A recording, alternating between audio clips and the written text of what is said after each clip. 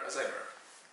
We greet you today in the frameworks of project City as a Classroom. So I prepare some questions for interview and we can start. You are a prominent representative of the new school of classical architecture. Why do you think this direction is more promising compared to, let's say, a new way, modernist style? That is a very good question, because it is probably evident to many people that, like with many aspects of modern society, there seem to be opposing camps in architecture as well. Those who believe that we should forge ahead, be innovative, original, not look back, and try to produce new work all the time, especially reflective, perhaps, of the diversity and sometimes chaos of our time.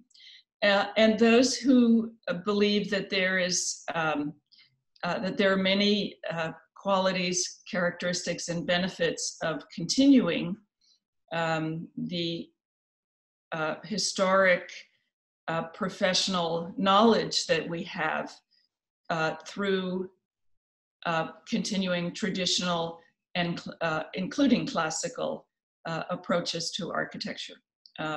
So from my perspective, I'm very much aware of those two directions. I'm very much aware that they often don't speak to each other.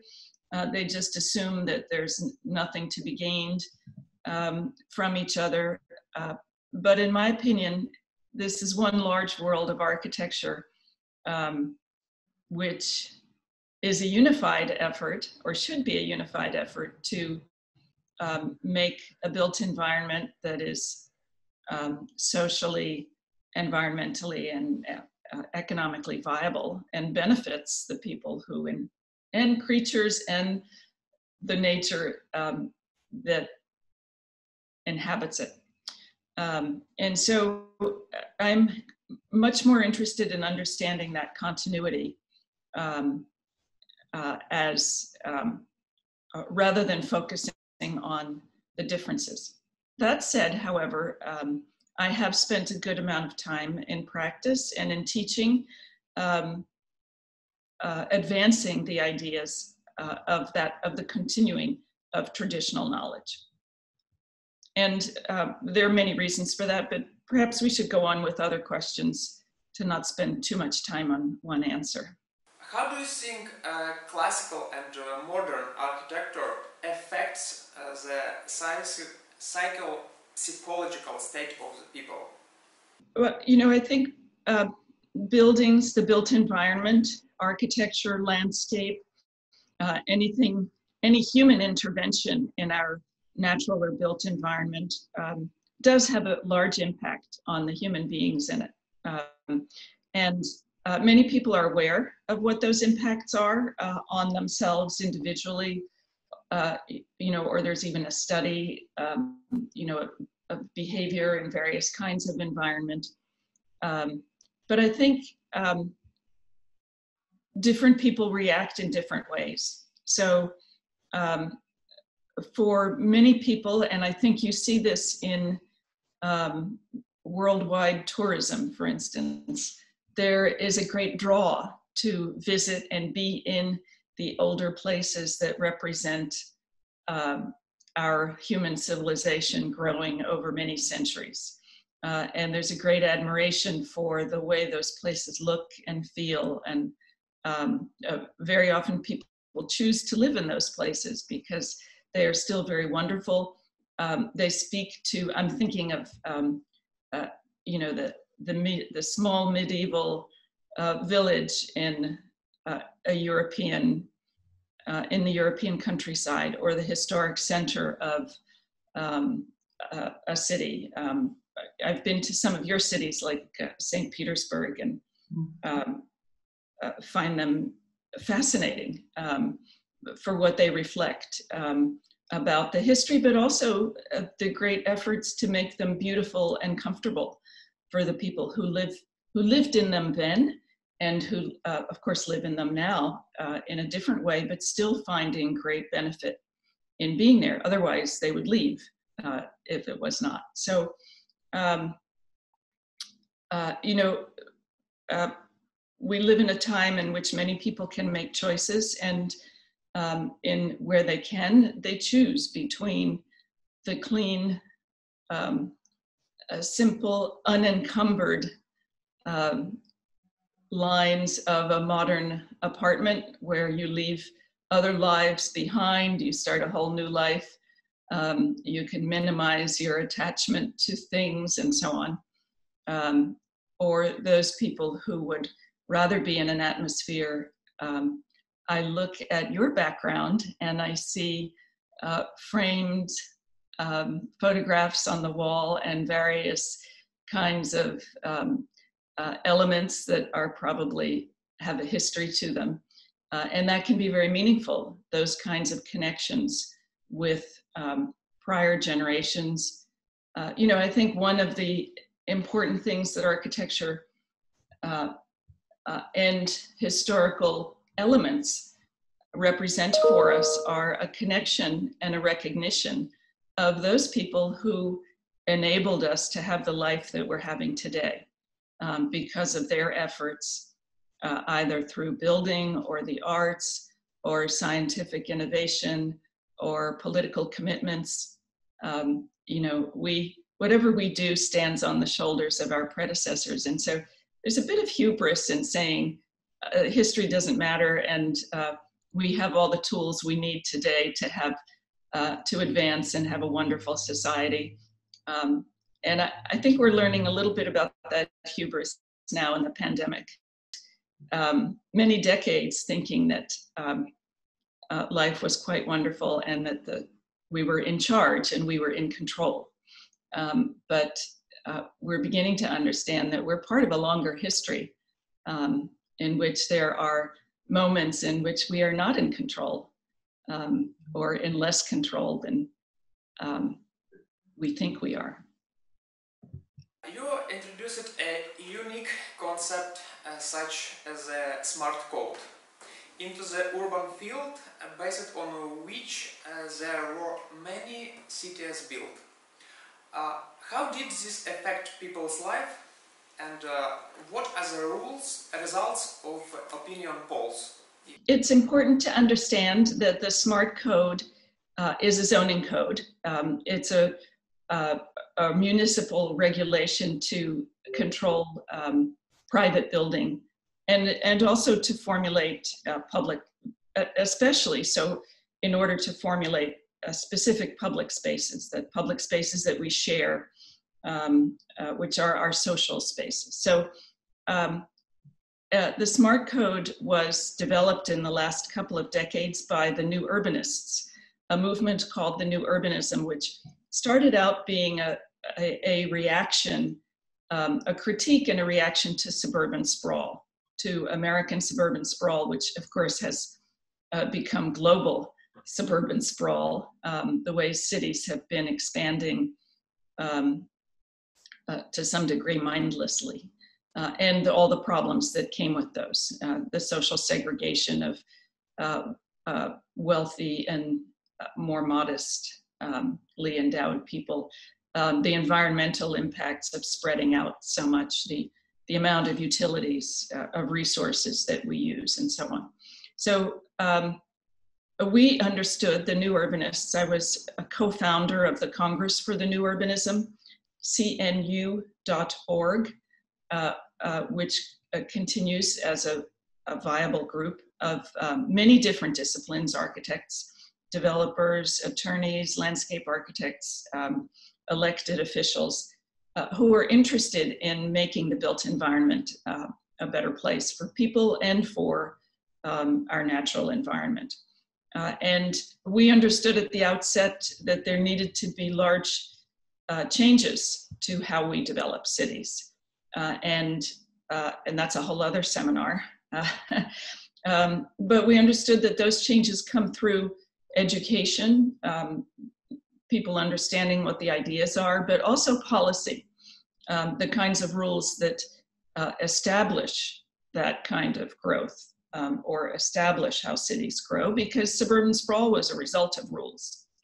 And so the SmartCode is that attempt to give people a template, a kind of pattern for how to regulate building for environmental responsibility, social integration, and economic sustainability.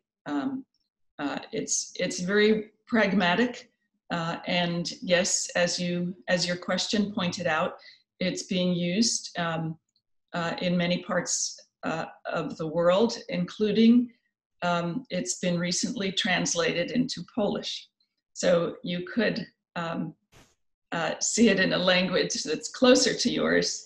But if anyone is interested in it, I'd be happy to receive an email asking for a copy, and I would send an electronic link. You are creator of that method of integrated master plans with a specific project design regulation has been implemented on almost all continents except Antarctica. How could you describe the influence of mentality of the region on the way cities develop? Yes, my firm, DPZ, Dyani-plater, and also my work at the University of Miami, the School of Architecture, where I'm the Director of Urban Design program currently, has spent a long time on helping to create new communities and also helping existing communities to reform themselves as needed. Through design, as you mentioned, through the codes, in our prior question about the SmartCode, and through engagement with the public, with the residents and stakeholders of any place to help these ideas be implemented. I think it's important to understand that these are not individual artistic efforts to say you must live the way I drew the plan, but they follow certain principles of certain goals and principles that have been agreed upon, let's say, in the last several decades. 27 of those principles can be seen in the Charter for the New Urbanism, which can be read on the Congress for the New Urbanism website. That also has been translated into many languages, including Mandarin, but I must say I don't remember whether it's been translated into Russian or not. Yeah. But at any rate, these new communities began with, well, there's a history of new community design and building throughout the world, you know, the kind of utopian visions for better ways to live. And I think when we began in the 1970s and 1980s with a project called Seaside, which is in the North Florida coast facing the Gulf of Mexico, now joined by several other new towns in the region, such as Alice Beach, Rosemary Beach.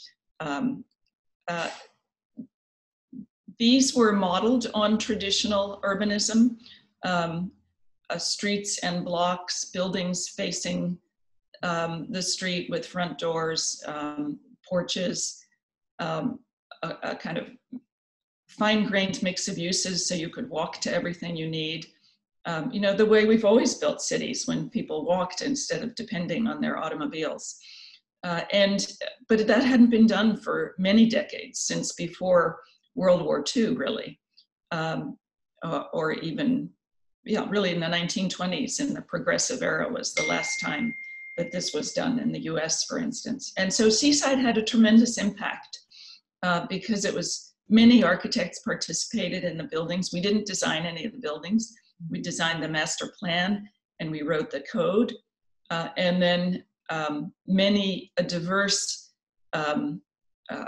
diversity of owners, property purchasers and owners, the central developer, and many architects and builders contributed to making a place of great charm that has become a kind of a poster child, we say, an example which when people visit, they immediately understand what the goals are and what the benefits are.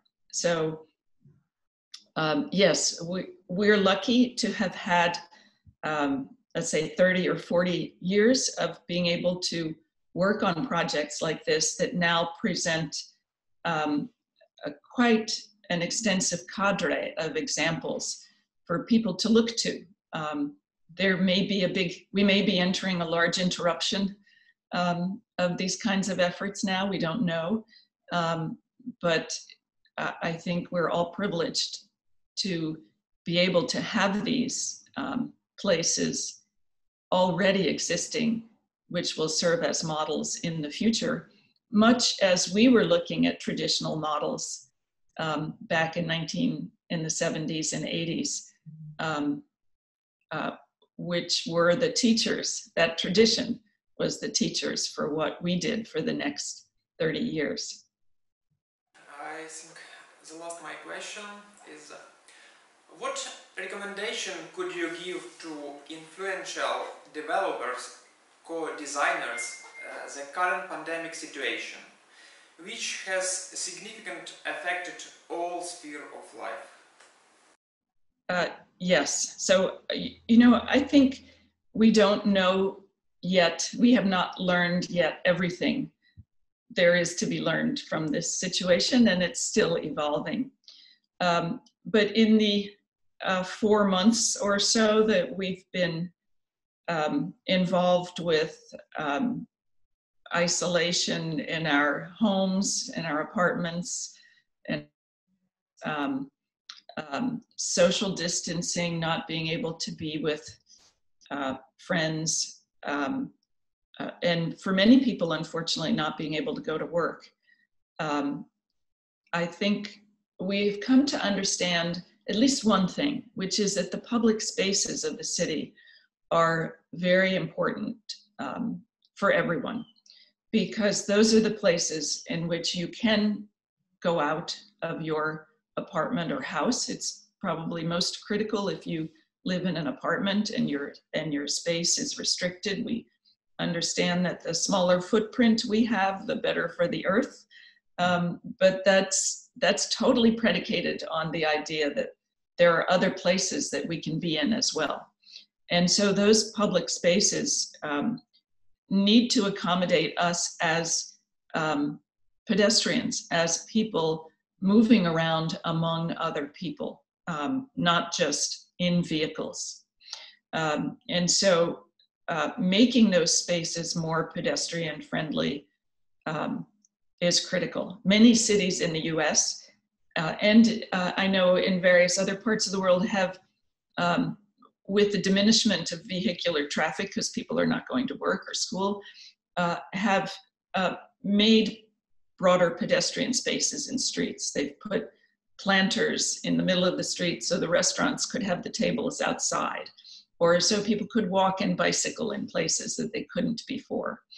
And so that's true for parks as well, is understanding that there probably needs to be more space available for people to move around without automobiles, on foot, on bicycles, with baby carriages, you know, with a person in a wheelchair, all of the ways that we want to be outside of our apartments. And this is an opportunity to think about remaking those places. Do you know, we probably, a certain number of people will continue to work remotely and not commuting to work every day.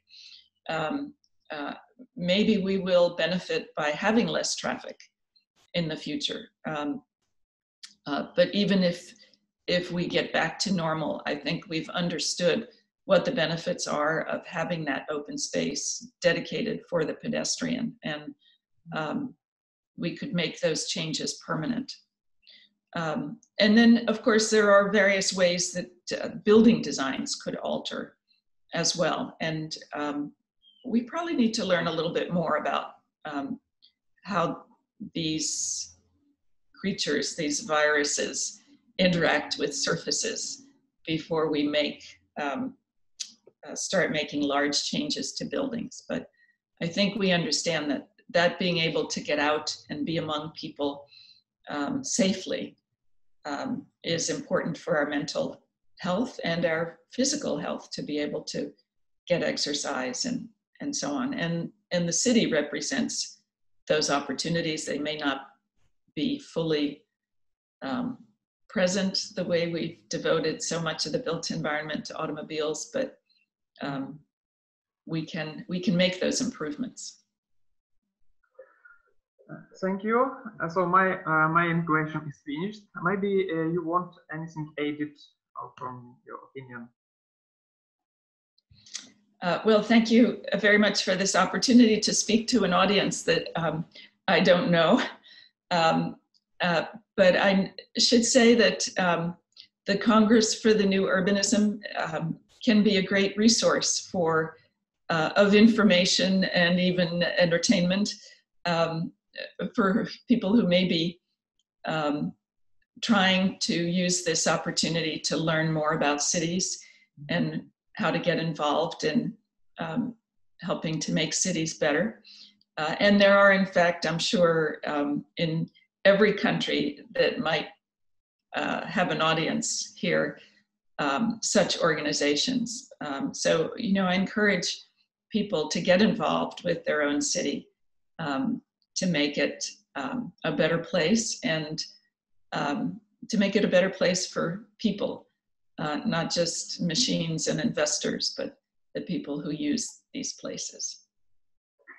Let me ask you one more question. What's which city in Europe maybe you like best of all? Maybe one of these all. Oh, I'm often asked that, and I have to say it's they're not my children, but it's like asking who's your favorite child.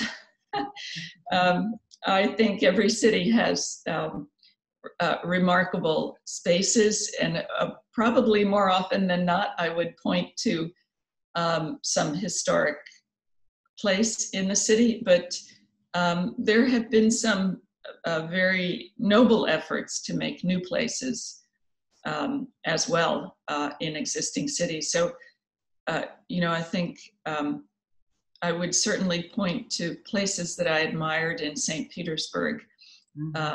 I love certain parts of Warsaw and Krakow, and even in Vilnius, there's a charming, in this issue of traditional versus modern. If you go even to a smaller city like Vilnius, and you see there's a medieval core, and then there's an 18th and 19th century section that's equivalently beautiful, and there it is side by side.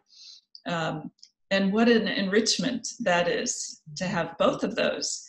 And so, but the most important thing is that they're not all mixed up. They kind of each represent their own character. It's like people, you allow everyone their own personality, and you don't expect everyone to do everything. You bring them together with their own, each with their strengths. So if we were to think of not taking apart the historic city with modern architecture, but making using that modern architecture to make new places and conserving the old places.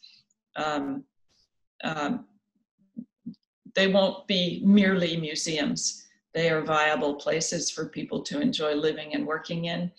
And as an ensemble, that kind of history next to each other is an incredible, I think, enrichment of life. In our hemisphere, Havana displays, it's done a very good job of preservation, perhaps because of a lack of economic opportunity. But certainly the ages of its development are very clearly displayed in a very interesting way. So I think every city can imagine itself in that way.